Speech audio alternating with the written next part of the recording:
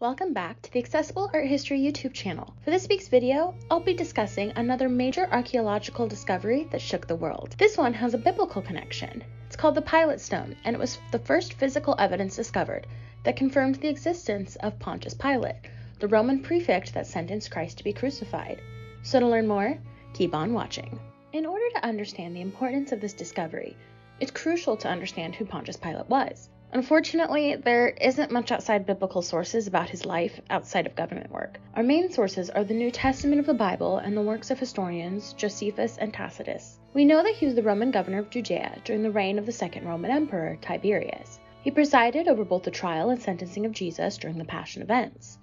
Though he has been vilified for this role, there are some sects of Christianity that revere him to the fact that he seemed reluctant to punish Christ, and instead it was the Jewish leaders that forced him to pronounce the sentence of crucifixion.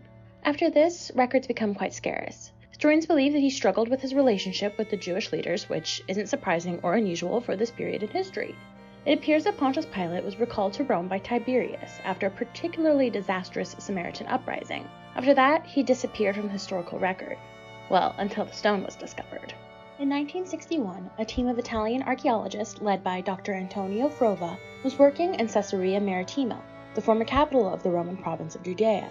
The dig was located on a site that included a theater built by Herod the Great. It had been incorporated into later buildings, including a temple to divine Augustus. While excavating a staircase, the group discovered the Pilate Stone. Dating from between 26 and 37 CE, the Pilate Stone is a simple chunk of rock with a dedicatory inscription.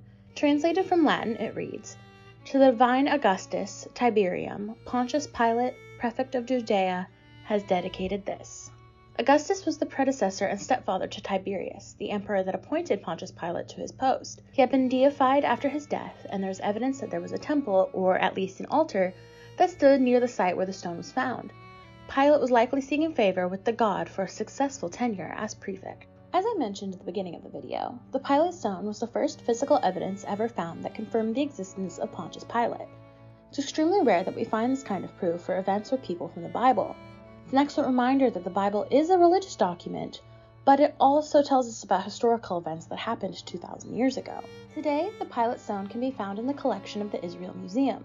Multiple casts were made, with one being placed at the original site in Caesarea Maritima, and the others being given to museums around the world. This stone is so important because it brings back the events to the Bible into the modern era and helps us to understand even more about the past.